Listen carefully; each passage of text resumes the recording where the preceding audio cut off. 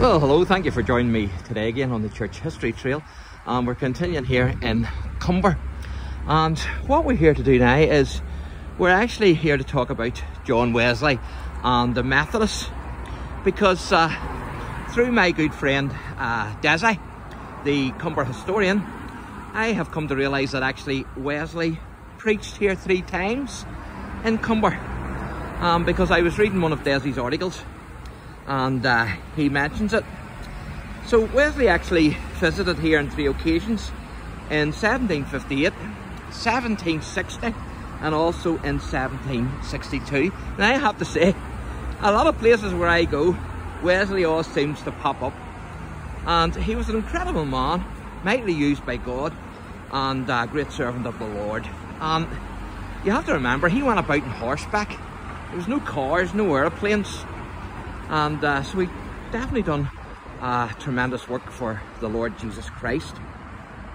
Of course, there was opposition from the ministers of COMBER, but we have some detail of Wesley's 1760 visit, and I just have to watch getting across the road here first.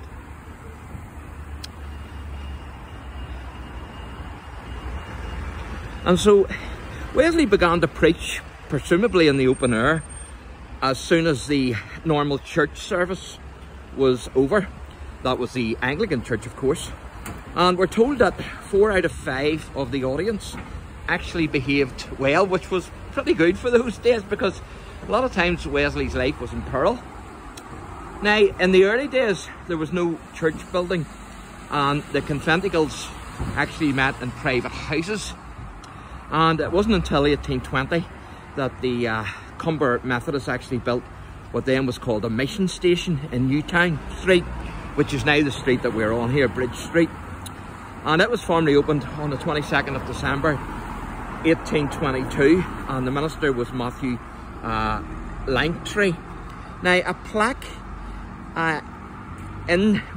plaque was actually built into the stonework according to the original name, and the date being 1820, and also the words in an outer ring said, "Glory to God in the highest, and on the earth peace, goodwill toward men." Now, that building was deemed unsafe, and so it was knocked down in 1995. But this building here, this has, they have been holding services here in the hall that was opened in 1977, and as far as I know, this is the same hall that was opened back then in 1977. And you can see the sign here. It says Methodist Church.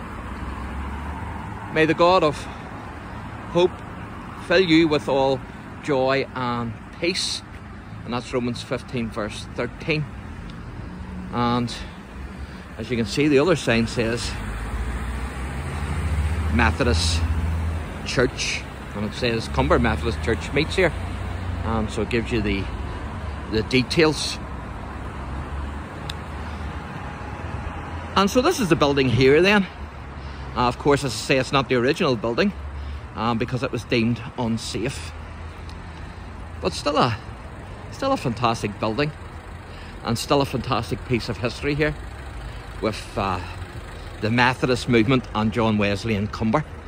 And I was shocked when I read that article that John Wesley had actually been to COMBER. He's been all over the country now. He was a fantastic servant of God, there's no doubt about it. There's a wee poster there, and it says, "Living wholeheartedly as followers of Jesus for the transformation of the world." And then it says the Methodist Church in Ireland. So that's the building there then. And I don't know where the original stone plaque is inside the building or not. It's certainly not on the outside, as you can see. And I had a look around the side, and there was no sign of it. So we'll try and have a wee look in here and see what we can see, if we can see anything at all. And there's not a big lot to see.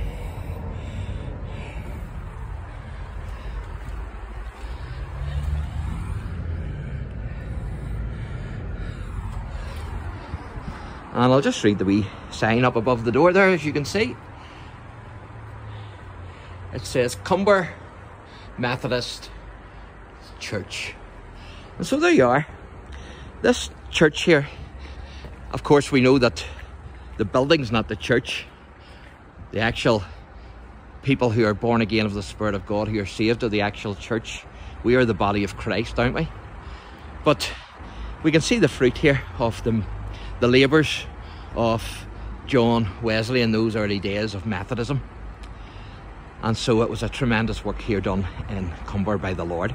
And so if you enjoy the channel, please like and subscribe. God bless.